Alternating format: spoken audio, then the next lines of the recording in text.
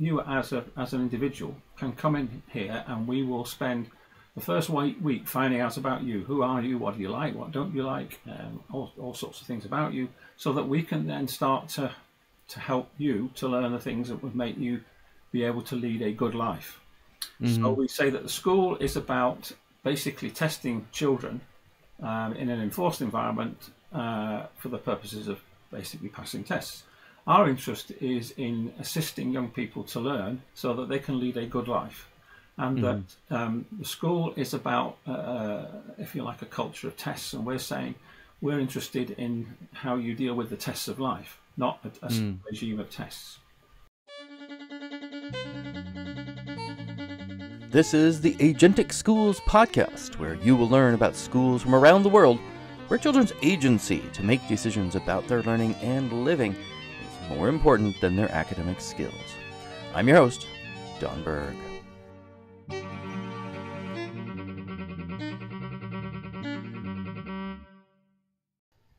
All right. Hello and welcome. We are here with Ian Cunningham of SML College. Ian, why don't you give us a little bit about where you are and SML College? Okay, well, I'm on the south coast of England, county of Sussex, just outside the city of Brighton and Hove. Nice sunny day here. I'm in my home office, not in the college. It's our vacation time, but in any case, it's a Saturday, and I wouldn't normally be in, although I'm in college tomorrow. We call ourselves a college to avoid using the word school, because if we made ourselves a school, we would have government inspectors, namely the Ofsted, Office of Standards in Education, on our backs, and demanding that we had a curriculum and did all the sort of thing, the school things. So we are committed to a self-managed learning approach, which means that we operate as a democratic learning community. There is no imposed curriculum. There are no classrooms, there's no imposed timetable. We work as a community to decide on how to spend our time, and individuals are free to learn anything they want, with the only rule being you're not allowed to interfere with other people's learning. Right on. So what is the age range that SML College serves? 9 to 17. I mean, 16 normally, but if someone wants us down a bit, that's fine. And so we take from 9-year-olds, but people enter 9, 10, 11, 12, 13. And you said you don't have classrooms, but do you have a campus or a facility that you work out of? Yeah, we've just rented a previous small, what we call a primary school over here. And it was being allowed to go to waste, and we managed to get it from the local council. So we have, what we do is to run parallel programs. We have one in the morning and one in the afternoon. So there'll be, I think in September there'll be about 37 in each. Okay. And the reason for this is because if we do more hours, then we'd have to register as a school, and if we register as a school, we'd be closed down because we don't have a curriculum, and we don't have teachers, and we don't have all the things that school is supposed to have. So we're kind of, it's a catch-22, if you like. Right. So it sounds like you're operating within a very particular regime of how the government views school, how they view education, and that you're sort of fitting yourself in a way. Now, are the kids coming? So you said you have two different programs. So are the kids considered sort of homeschoolers and you're a resource for them? Is that the kind of is that where you fit in, or yeah, how does that work? Yes, the government and the local authorities tend to say this is home education. Okay. However, in English law, there are two options. You go to school or you go do otherwise. So we are otherwise in law. The tricky bit has been, well, it's tricky for the government, great for us, is otherwise is not specified in law. But school is specified in law. So therefore, if you call yourself a school, you have to register, and it's a criminal offence. So you can get put in jail if you open a school illegally. Whereas we're saying, well, we're other than school. And the nice thing when we have the arguments is that The law doesn't say school is preferable. The law just says there's two options. And and people assume that school is the default, but actually in English law, it isn't. The two modes of school or otherwise have equal status. Nice, nice. Okay. And when a family encounters you, could be the kids, could be the parents, like if they're completely naive to what you're up to, how do you describe it to them? Well, pretty simply, really. Students come to us either because they've been home educated and then they want somewhere, or their parents want somewhere where they're in a community where there's a social engagement that they might not have had. But a majority come from school. So obviously we have to say, look, we're interested in you taking charge of your own learning. That actually you do that anyway, but not always very well. In school, for instance, at the moment, out of 9 million school children in the UK, 1.6 million do not attend regularly. In other words, they're managing their own education by just choosing not to go to school most of the time. And for some of them, when you get to age 15 or 16, and in some of the poorer areas, the classes are about 50% attendance on an average day.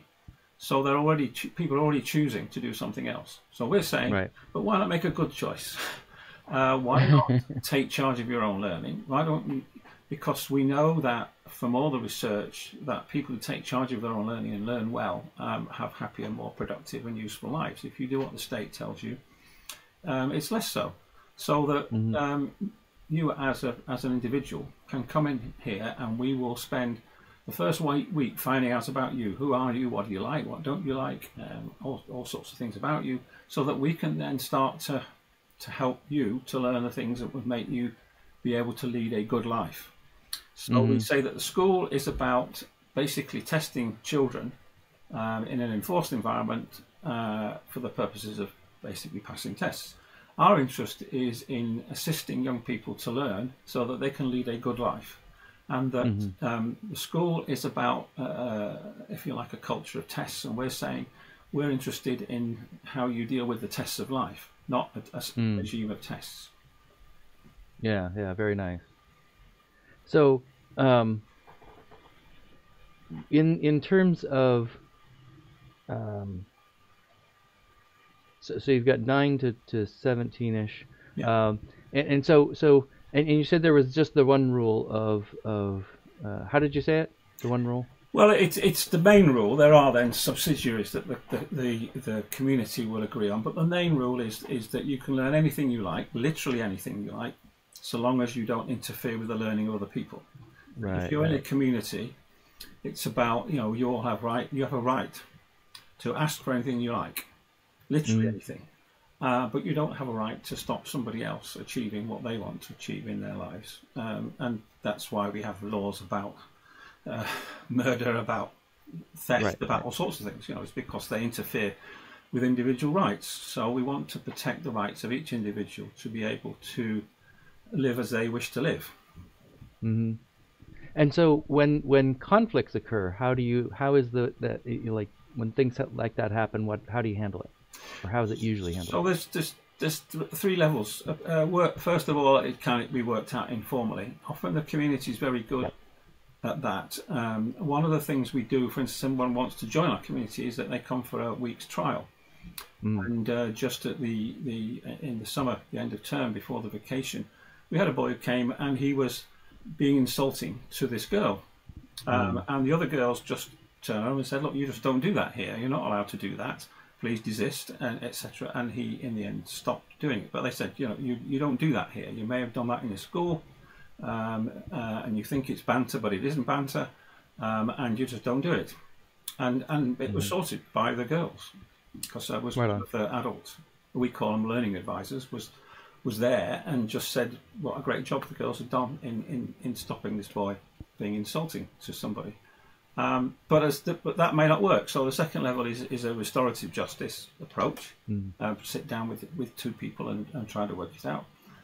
And the third stage, which is rare, is a judicial committee, and we have 1 staff member and 2 students on the committee, and they will investigate any case, and then and they need to come to a consensus. If they don't, it has to refer back to the community meeting. But if they can reach a consensus, then that's reported to the community that there's been a consensus about what should happen about that incident, and the judicial committee has the full rights in the community, so long as I say, it can reach a consensus.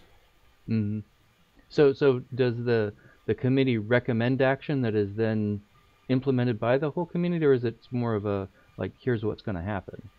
Yeah, they recommend something to the individual. So, I see.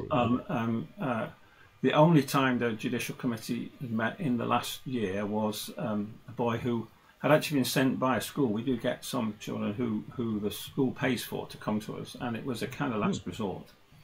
We knew that he had a difficult time, and that he could be difficult, and that there had been restorative justice processes, and in the end, the judicial committee said, "Well, look, this is what you have to do. You have to show each day that you're going by the rules," and he didn't. So the committee said, "Well, he has to leave. Then he has to go back to his school. He's not being excluded from education. He has a school place, and he can go back to school because he clearly doesn't want to be within this community." Right. That's the only one case in the last probably about 18 months. Nice. Okay. Yeah. So one of the things that you mentioned, and this falls within sort of the definition of school that you're working within, is the idea that there's not a curriculum. Would it be fair to say that it might be also described as more of an emergent curriculum, something that comes from the students rather than a lack entirely? Yes, they come up with what they want to learn. So we will have over 70 students, and there'll be 70 curricula, if you like. What we do in the first week is to ask them a series of questions to help them to formulate this. So we say, first of all, where have you been? What's been your past experience in your life and in education? And a lot of them have had bad experiences. But we need to know this, because anyone today is 100% result of the past. So if they're, for instance, resistant to doing things, for instance, it's quite common for a 9-year-old to say, "I'm no good at maths," right. Because they've been badly taught, and they've perhaps missed the lessons, and maths is hierarchical. So if you miss a few lessons and you're not being helped to catch up, then you don't catch up ever. So we then want to question where they are in maths or art or anything, music, all of these things that they've been told by somebody that they're no good at, and we have to question that. It's interesting that the young people that come from schools are more likely to have a negative view of themselves if we ask them about their past experience. And then the second question is, well, where are you now? What kind of person are you? What things you care about, your values, and what do you believe in? What do you hold to be true about the world and about yourself, and try to help them to explore that. And this is done within a group of a maximum of 6 students and one of the team, one of the learning advisors. So, and then we say, the third question is, well, where do you want to get to in life? Who do you want to be? What kind of things you like to do? Some people that may be career, but for the older students, but for younger ones, it may well be just, I'd like to learn this. Classic being, I want to improve coding, or I'm making a computer game, but I need some help to make it better. So, okay. So they might just have a shorter term goals, but the older students, because of the narrowness of the English educational system, have got to make choices about exams, public exams that they're going to take, and what that might mean in terms of their future life. So obviously we try to help them to think more broadly. What life do you want to lead? It's really a basic question. What is it, when you leave here, or when you finish your education, whenever that might be, who would you be? What kind of things would you be doing? What's going to matter to you? And initially people find that too open almost, but then you then question it. Well, would you like to be in a family? Okay. Would you like to live in a house? And those students not lived in a house, and they think, yeah, that'd be nice. Would you like money, or do you not care about money, and so on? So prodding them to think, and we don't necessarily expect them to come up with good answers. What we're trying to do is what the education system calls metacognition. It's not just that they're thinking, but they're thinking about what they're thinking about. That they focus attention on what matters to them, as opposed to in school, what matters is what the teacher wants to teach the child. In our place, it's not. You've got to start with the individual learner. So we go, where have you been? Where are you now? Where do you want to get to? And how will you know if you've arrived at where you want to get to? Which is making judgments about yourself, because self-assessment and self-judgments are crucial in life. You know, how do you choose a career to go into if you don't make a self-assessment of yourself? And so many people make the wrong choices about career because they don't know they don't know themselves to make those choices. So we know that they're not going to do a great job necessarily, especially the younger ones. Some people do, but most they'll struggle with that, and that's okay, because we're going, well, we'll continue to work on this. You know, each term we can revisit these factors, but we try to get them to write it down, and again emphasize it's not like a school. You're not writing it up, doing an essay.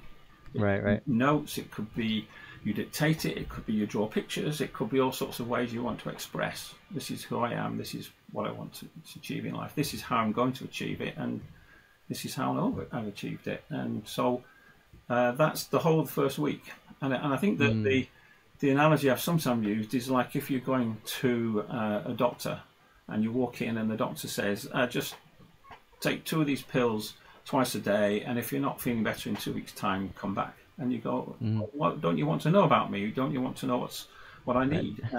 Well, it's the same in education. You know, teachers do that. They're basically saying, we know what you need. We haven't bothered to ask you. We're just going to tell you. And we've come to a conclusion about what you need, even though you may not like the conclusion we've come to. Yeah. It's so interesting. There was a so I'm in Oregon in the USA, and there's a woman that started she was a college professor, and she realized that, you know, she had this I don't know if it was a capstone, but she was dealing with seniors pretty regularly, and she would ask them, what do you want to do after you're done here? And so many of them were like, I hadn't even thought about that yet. And she thought it was so absurd that nobody asked them about those questions. So she actually ended up starting her own program. It is now, unfortunately, the transformed and is no longer offering the kind of central. They because of the regulatory environment started a what we would call a community college, but basically it was just a program in which they could get an associate's degree in self and society, which basically is just asking and answering those questions that you're talking about. Just because it's just a gaping hole in the way our system works, is you're told what to do, you get the diploma, and for people, and this was true for me, it's like you get the high school diploma and then you just go on to the college, and that's just what you do. And there's no interrogation of who am I, what am I good at, what should I be doing, what do I want to do. So she started a whole program for that, and unfortunately it has since gone by the wayside because of, you know, dynamics in society. But yeah, it's a really an interesting thing how rarely children are of any age are asked rather than told. So tell me a little bit about how long have you been doing this?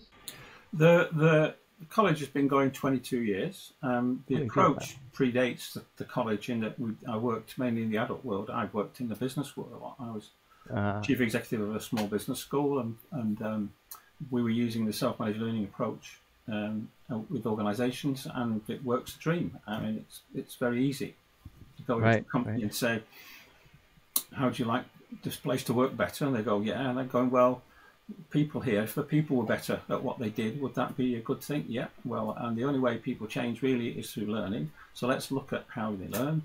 And here's the research which shows that school, college, training course, universities, etc., contribute at most 10 to 20% of what makes a person effective in their work. And most of what we learn is all through other things. So why don't we pay attention to these? And most of them are free. So let's just stop spending all this money on training and think of a more effective ways that people can learn. And that's a very easy sell in a business. I mean, it's, like, yeah, absolutely. This sounds great. It's just what we want. And we want people who are more self-managing, more creative, more able to get on with other people, innovative, self-managing people. That's what businesses want. And so it was not difficult. But I got persuaded to do some work with young people, and so we ended up setting up the college. Right on. And so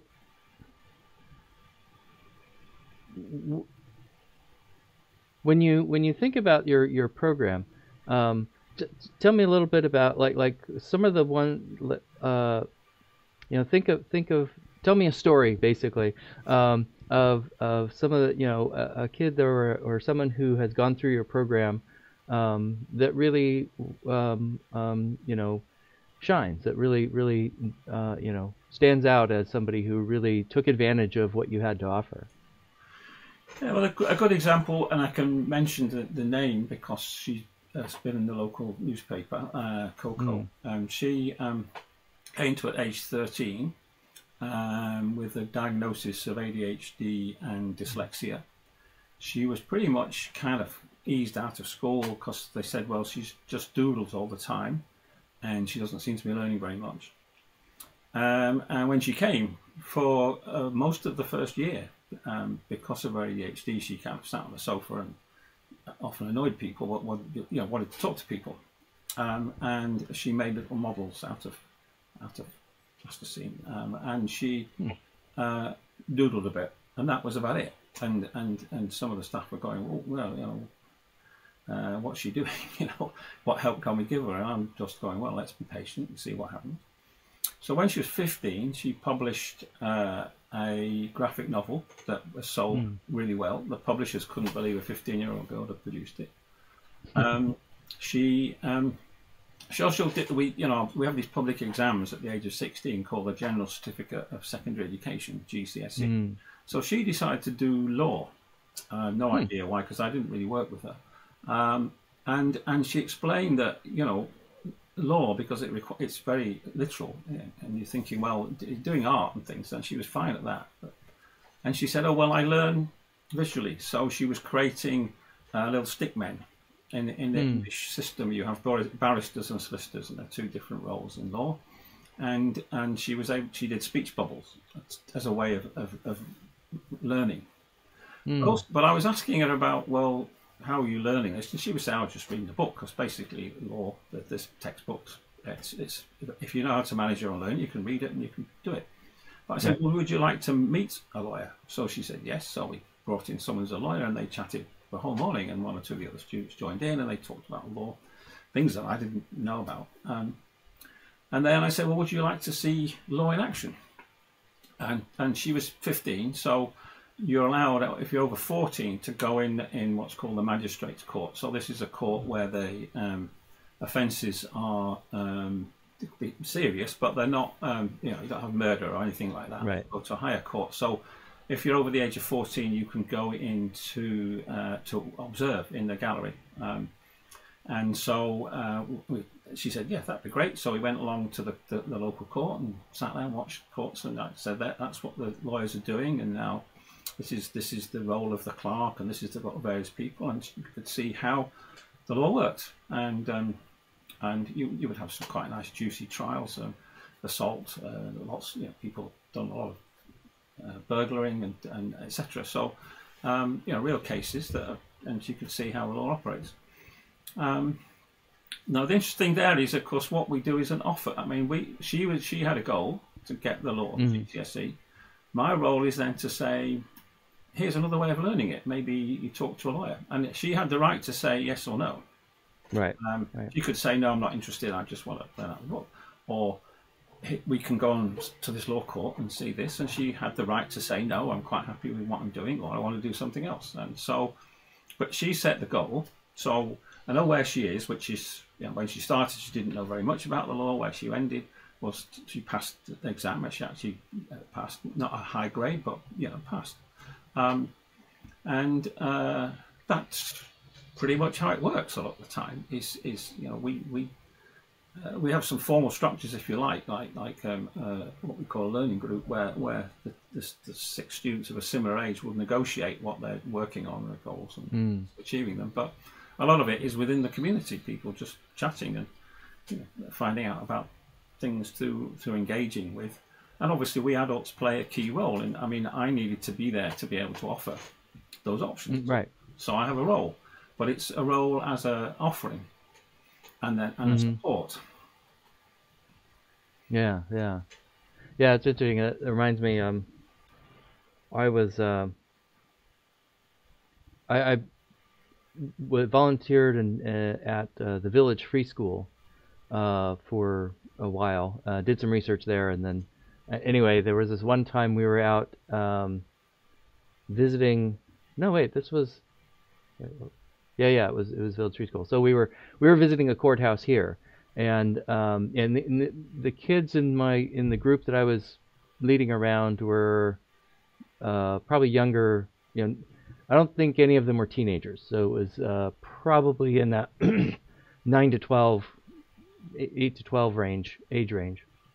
And it was really fascinating because school groups go around courthouses all the time. In fact, the reason we were there was because it was a day designated for school groups to be in the courthouse and do various things.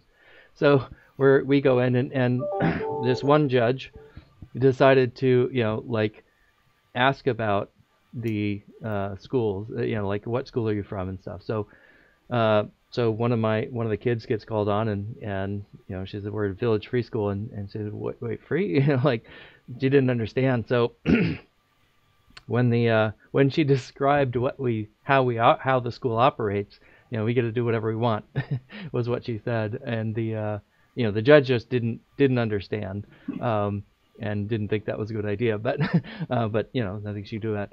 Anyway, a little later on, we were actually kind of thinking we were done with the court house for the day, and so we were looking for a way out, and it was. The particular courthouse was a very old courthouse for Americans anyway, built in the 1920s, I think.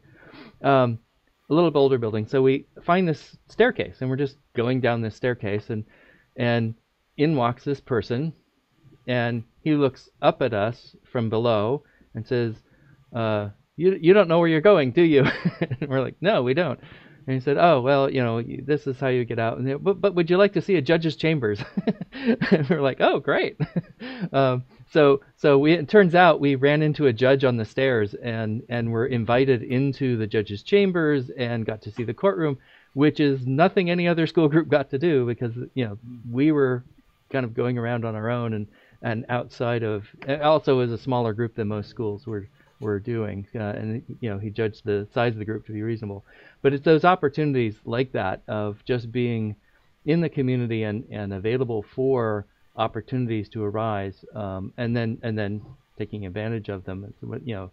And that just happened to be in a courthouse. Very cool.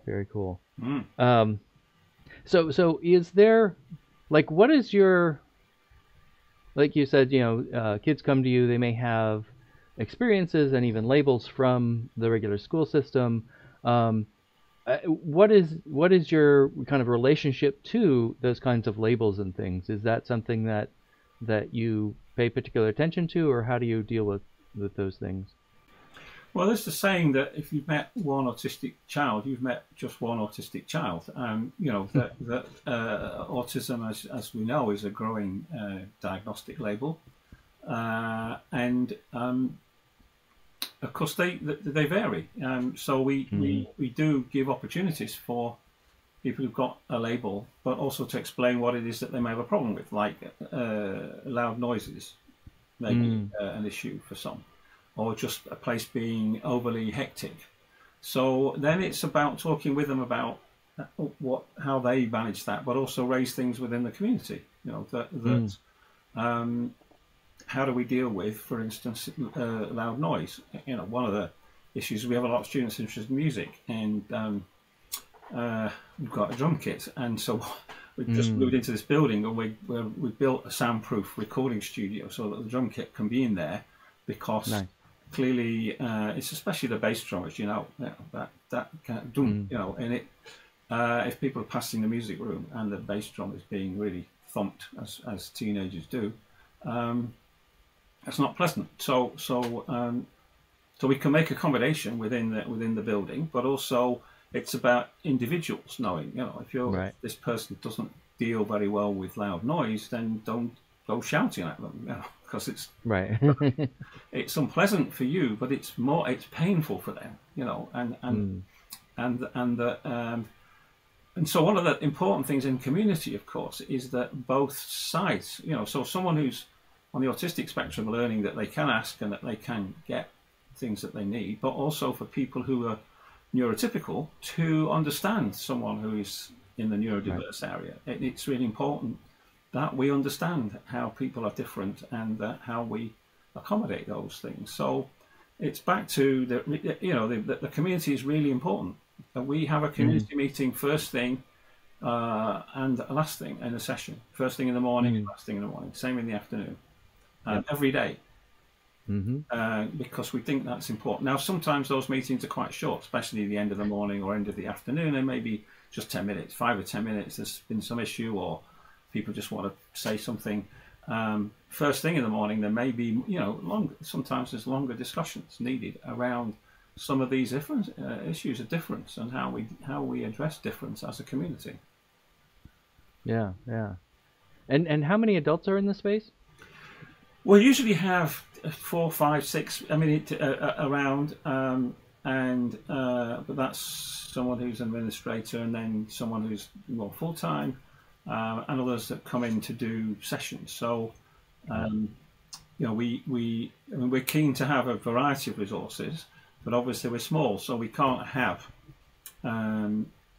someone to cover the whole spectrum of the curriculum in a school every day. So so someone doing music will be in perhaps 2 or 3 days a week. Someone doing art will be in 2 or 3 days a week. Same with computing, the IT side. But of course, the role of the adults is to help them to learn to use particular tools. So in the computer room, Zach, who's our guy doing that, will help people to learn to use particular pieces of software so they can go off and do the projects, and then, you know, he'll leave them and be back. You know, he's usually in Thursday, Friday each week, and so he'll work with them on showing them a new piece of software, for instance. So they've said, using Scratch, now want to use Blender, and they're doing animation, whatever. So he same in art. You know, that Liz, who incidentally, Liz is our art learning advisor, is on the autistic spectrum, and she models how you work in that way, but also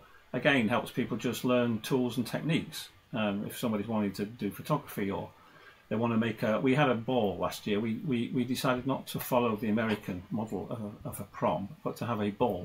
So the girls made ball dresses, and she was having to help them about how you sew and how you make a ball dress. Some of them were quite elaborate.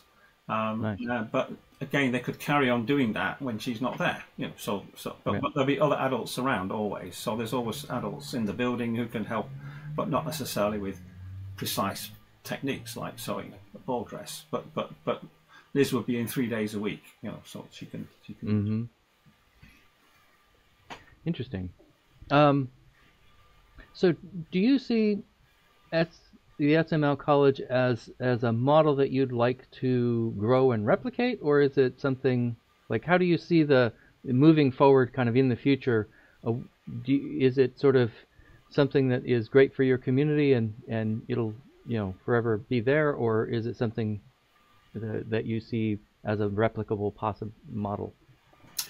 We're very much being called upon to and it's interesting because in England, because of the constraints we have, it's quite difficult, and we are helping other people to set up other centres around the country. But I've worked in a number of countries. I mean, Finland and Sweden are both very open places where I've worked. In British Columbia, North Vancouver School District, Windsor House School. I did some work with them, or in Puerto Rico with Escuela Nueva. So, and showing them some of the tools and techniques. In fact, how I got involved with working with schools was because at the International Democratic Education Conference in the UK, I think it was 1999, something like that. Yaakov Hecht from Institute for Democratic Education Israel was there, heard me talk about self-managed learning and said, maybe you'd like to come to Israel because we think the democratic schools could learn something from this. So I ended up spending a couple of weeks there and going to schools and doing some workshops and showing people the kind of approaches we used, and then ended up back in my city saying, well, this is a bit crazy, I'm not doing anything in my own town, you know, and I've been helping people in Israel. So so I've worked in a number of countries and just sharing the, if you like, the methodology and the processes we use, like the use of a learning group, like the use of these 5 questions, and what we write it up into something called a learning agreement, how we make the communities work, the role of staff, you know, where there's different roles. What role that I play with a learning group is that my job is to learn about all those people as whole people, but I'm not there to help them to learn specifics. You know, I will be in a group and somebody's going, I want to learn to make a ball dress. Well, I don't know how to do that, but I'll go, okay, what do you want to do? What resources do you need? And then, well, you know, then you can go and book a session with Liz, who does that. So there's a different role for us of how you understand this person as a whole person. And then there's a role for people who may have an expertise that they can offer. That means that they need to know the person, but they don't need to know everything about the person. Right. I need to know everything that's going to impact on their learning. So as my role as a learning group advisor, to take the title, is to understand those human beings as whole human beings, and to understand the problems they have and the ways of thinking that they have, and all the diagnostic labels that you've alluded to. I need to know all that so that I can then interact with others within the community, other adults in the community, where they can offer something to people that I'm working with. But my role is not to be helping them to learn anything particularly except about themselves, which is the most important thing to learn, of course, but that they're learning about themselves in the group and learning what they want to learn. But I'm not the one who's helping them to learn that, because I've got to go out and grab somebody. I don't know anything about software. I'll go to Zach and say this student wants to learn how to use Blender. So Zach will know precisely what that means, so he can engage with that young person. And it's not my job to do it; it's his. Right. And that methodology we spread into other countries. Yeah. So I'm curious about. So you have the advisor role and sort of expert, you know, somebody who can share expertise. In that advisor role, you know, is that, how is it, what do you look for when you're kind of hiring someone into your program to fill that role? Is that a challenge? Is that something that like you can find the right people pretty easily, or how does that work for you? Yeah, it's not easy, but we have a pretty rigorous selection process. So there'll be somebody's applying, they'll be interviewed by the adult team. They'll also be interviewed by students. And also, most importantly, what we do is to give them a one-to-one session with a student that they've never met and say, okay, you've got half an hour with this person. How are you going to help them with something? And it's their job then to do the stuff that I'm talking about. You know, like I often say that my role as a learning group advisor is to ask questions because I don't know the answers to any of them. I'm asking the person, you know, who are you? What do you like to do? What you know, you didn't do that. What was the problem? Whereas a school teacher, of course, asks questions because they know the answer, because you're testing them. So often school teachers are the worst ones for this role, and they have to a lot to unlearn because they're used to just simple things like that, you know, and getting used to the notion. You ask questions of this young person because you don't know the answer. They know the answers, but they may not be able to articulate it very well, and you may have to help them to articulate it. But your role is to get from them, so that the community as a whole can be helpful to that person. Right. Yeah, interesting. Yeah, it's interesting how school has this effect both on the students and the teachers that then can be counterproductive in this kind of environment. That they learn patterns of ways of being that kind of aren't necessarily compatible with the the show is called Agentic School, so it's really about how do we facilitate that agency. And it's interesting, and it speaks to the challenges of the school system that in fact there is these patterns that are counterproductive to being an agent of your own learning. And in the case of the pardon, the adults, being an agent of the school to facilitate learning. And in fact, there's they think of themselves as teachers, but they're actually engaging in counterproductive in patterns that are counterproductive to the learning, which is truly the center of what has to be going on. Yeah. That's a really and that agentic approach, which I absolutely agree with, having looked at some of your stuff, and a good example was of a teacher who would been a biology teacher in school, but very liberal-minded, and he joined our team, and we were having a community meeting, and he said, well, I've got this meeting at 10 o'clock with a student to look at theory of evolution, and then he said to this boy, and you booked some time with me at 10:30 to do something else. He said, but would you like to, would it be better if you came at 10, because then we could have a whole hour or so on theory of evolution, and it's the most important theory in biology, and etc. And the boy said, no, I'm happy with seeing you at 10:30, thank you very much. And he learned immediately that by having these structures and processes in place, you actually stop some of that imposition. The Right. boy said, no, I might want to learn theory of evolution sometime, but right now, what I want is a nice session with you at 10:30 on what I want. Right. Yeah, and that's really the engaging that level of like, oh, do I want that? And then having the freedom to say yes or no, and being clear, which is so interesting.